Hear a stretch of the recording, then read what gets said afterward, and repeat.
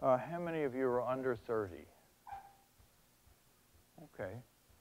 So I guess everybody else is over 30. So it looks like about more or less 50-50. How many of you are college students?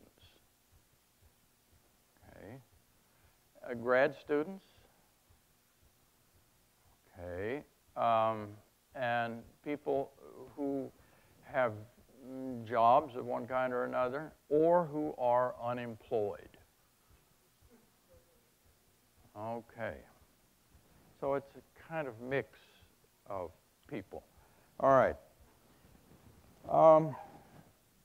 This is a teach-in, so I will try to pretend to be a teacher, which I was for a long time, but have quit doing so that I could do other things, mainly write.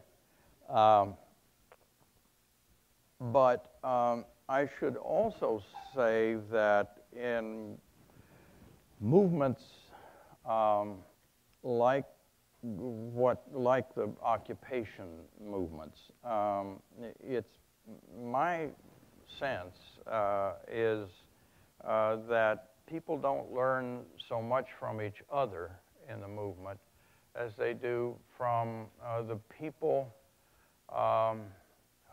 for whom they're trying to act. And there's a complicated struggle and tension usually between them in these kinds of movements. But I'm still going to try to be something of a teacher here. The title, it says here, is Vigilance, Inquiry, Alienation, and Hope. And those are more or less, mostly the words that I kind of offhand sent for a title, but there some of them somewhat more, what shall I say, academic than I had put them. The way I would try to, what I'm going to try to say tonight is really under about 5 points. One, instead of vigilance, really something as simple as, but also complicated and harder, paying attention. That is, in the mess of things that we learn and read, it takes a lot of work to pay attention to what's going on. Especially, I should say, because part of the title of this thing is at Harvard and in the USA. At Harvard, there's the emblem, Veritas, but if you pay attention to what it does, not to what it says or the term it adopted, it's much more like cupiditas, or gloria, or opulentia, or a word I learned early in doing what I tried to teach for some time, not veritas, but mentiras, lies. It's not often, it's not conscious mendacity. It's just the stories that that often the professors, some of them with vested interests in their subjects, that is making money out of what they teach, what they tell. Let me move on. Besides vigilance, next is inquiry, but what I had put, and it's also simpler but somewhat more complicated, is asking questions. Don't just take, for students in particular, but I think the public at large, don't just assume the terms you're given, which is, it seems to me, one of the things that's happened through electronic information. somehow the terms of the discourse are swallowed. Public itself, for instance, it's worth asking what that actually means in any context and in any speech or delivery. Another definition of it, somebody once asked William Haywood, one of the founders of the Industrial Workers of the World, what he thought the public would make of his outrageous statements. And he said, to hell with the public. The public is just the Chamber of Commerce. It hasn't in some way changed that much in many circles. In the New York Times, the public usually means the powers, financial and real estate in New York City. So it's important, I think, and it's not just inquiry, which sounds objective, and there are ivory towers where that happens. But this is asking questions. And what are the people? That is a particular, I won't say trope, because I'm still not sure what that means. I'm too old to have learned it when I might have understood it. But it's a term particularly that flows through all of the language of these movements, going back into the 60s and going back from them into the 30s and then into the 1890s. And earlier, we the people. Who are the people? We the people actually were some mostly very rich guys, at least half of them slave owners, men, of course, and white, of course, who were carrying out a coup against the established Confederation in the United States. So, and now it's not clear who the people are.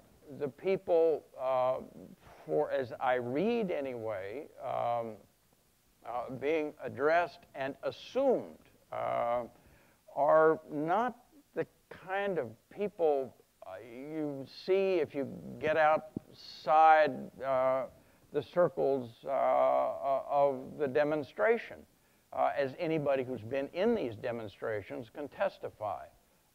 There's a lot of hostility to it.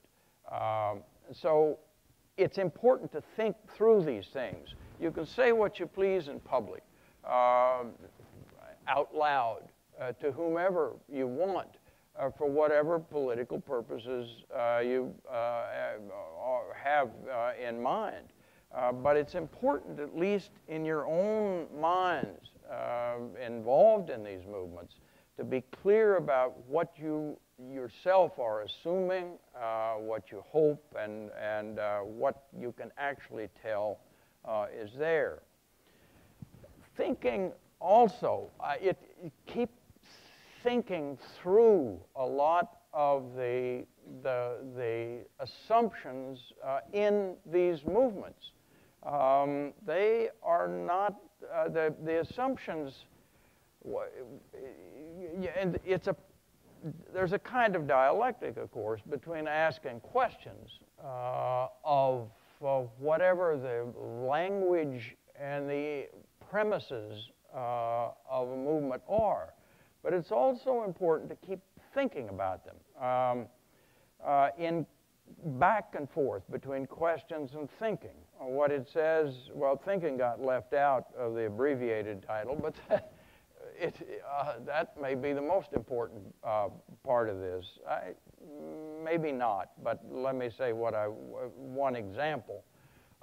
Race, for example, particularly in its academic representations in the United States and its representations for most of the educated public. That is, the people like you who probably all or almost all of you been through some serious education. We assume that we who, white man, but we assume a race is a matter of color. And that's what most people seem to mean by it. But there are other older terms for this, and they seem to me, at least, to be resurfacing in a lot of the assumptions that at universities in general, and more broadly, we're asked to accept. Race, even the Nazis got it this way, they're not necessarily by color, they're by higher and lower. So that in the for now distant past, there were the superior races and the inferior races.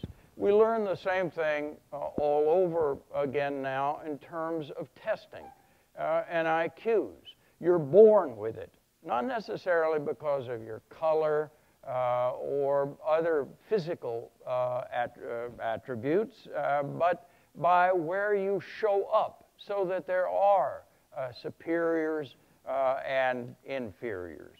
So that this whole business about race in the United States and its part in the formation of the 99% is less probably, in that sense, the post-racist notion, as foolish as it is, does have a point that we now define race in terms of superior by performance according to the standards of cupiditas.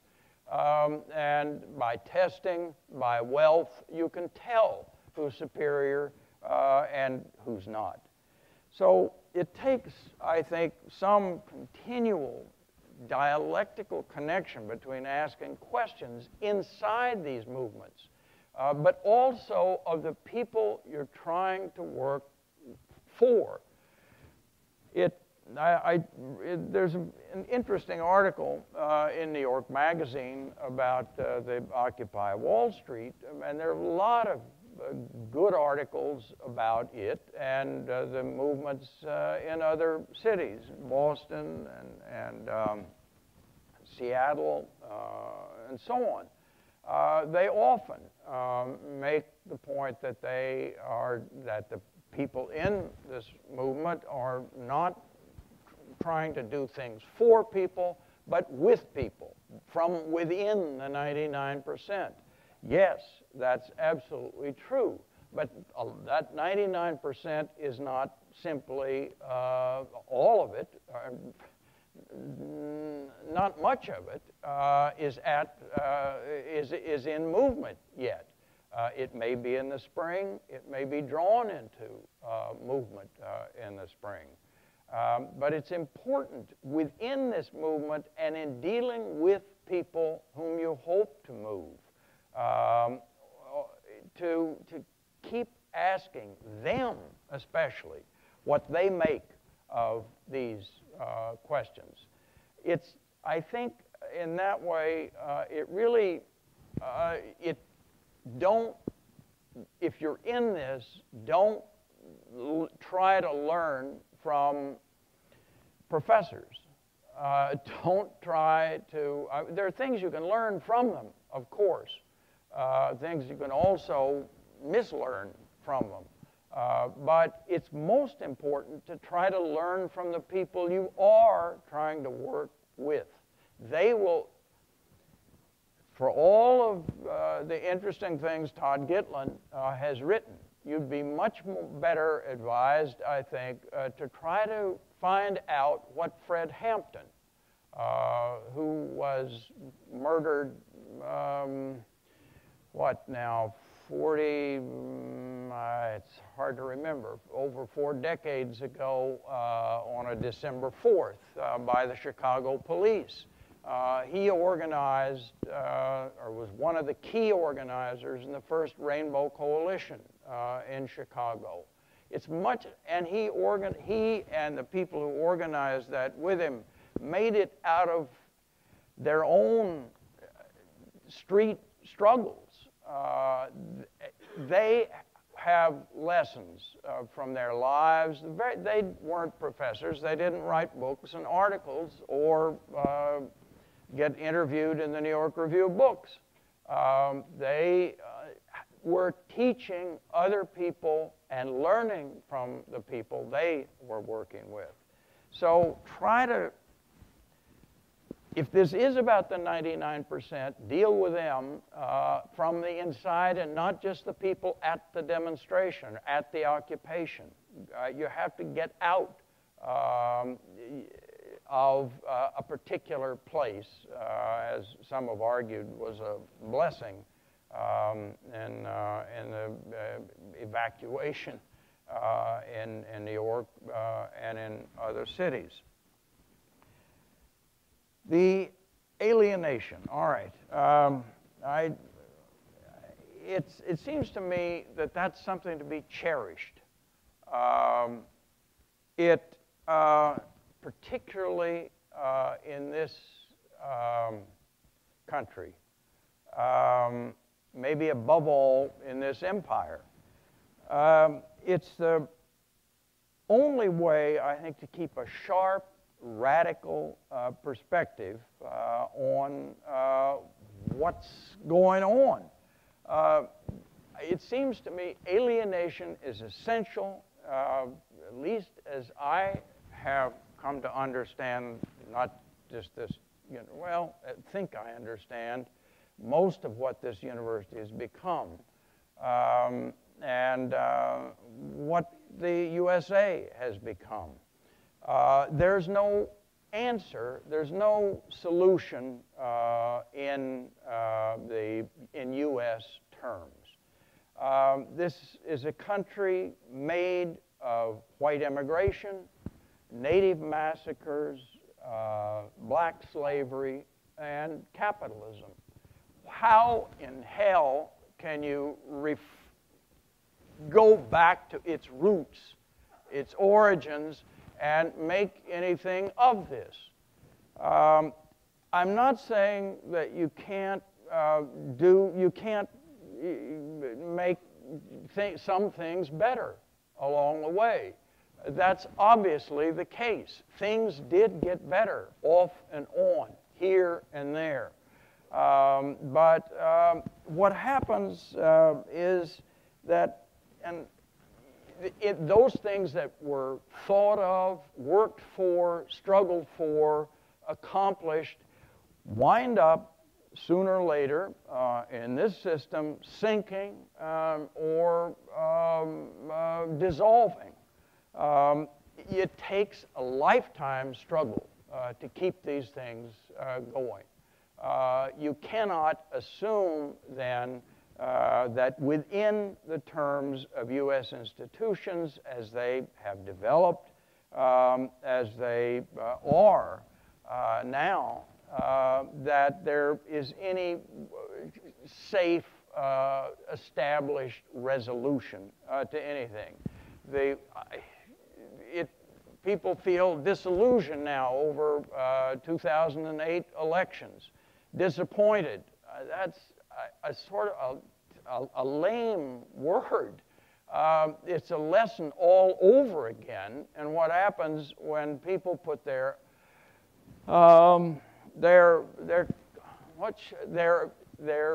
American patriotism at the service of, well, they assume their American patriotism will work, that they vote for a good thing, they get it, then they can go home and wait for it to happen.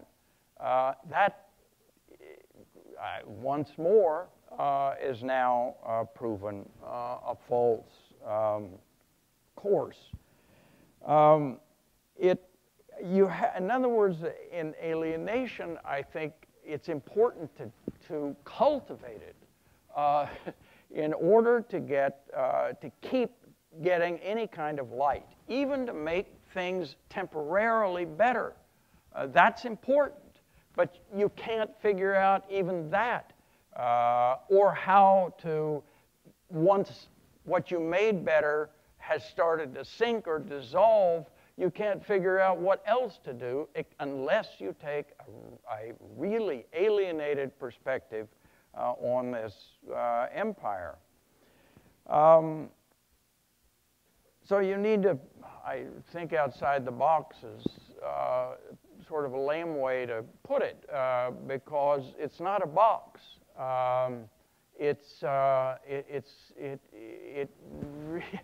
It keeps figuring out how to suck the life out of whatever good you and others may do. So you have to keep, not just you for the rest of your lives, but the people you teach and the younger people they teach will need to keep thinking in these in alienated terms. Finally, hope. I meant, when I sent it to him, it just had a period at the end, but I meant to put it in the novel style, to put a question mark in parentheses after hope. There was the hopey-changey thing, and how did that work? But there are, it seems to me, there are different kinds of hopes. And they work in different ways. I don't mean here the kind of hope that is what faith gives substance to, but the kind of hope that is what you discover you have when you've defeated fear. It's actually, you then see that it comes, that hope, from not so much from a kind of faith, but from a commitment. There has to be some faith in a commitment, a trust. But the commitment is a matter of action. I don't want to, we have to be out of here at 8, and there are two Harvard authors I would cite here at the end. One, an interesting guy who went to his reward lately, Professor Samuel Huntington, a very interesting guy. His thesis, his PhD thesis here, and his first article was about how all these good agencies that good-minded American, publicly devoted people put together, they all sooner or later get consumed by the people they're supposed to be overseeing. They get bought off. It was a remarkable thing for me to read that by him. But it makes some of the point that I've been trying to make here, that you can't just assume that some reform is going to settle it. It sinks or is bought or looks for a buyer in order to keep its piece of the budget. The other author, in regard to matters of hope and commitment, is a very different kind of guy who also got a Harvard PhD, W.B. Du Bois. And I would recommend highly his biography of John Brown. It's one of the most, by now I'm an old man, But I should say that, and I've read a fair number of inspiring books in my conscious life, and this I read only about 10 years ago, but it was one of the most illuminating. It's a complicated book. You'll see if you read it. It's illuminating like lightning out of a really ugly storm. And it says something about the risks of hope and the risks of commitment. And also, I think, of a really radical take on the society that he lived in, Brown, that Du Bois lived in, and a not so different, after all, society that we live in. We got a minute to get out of here. Thank you.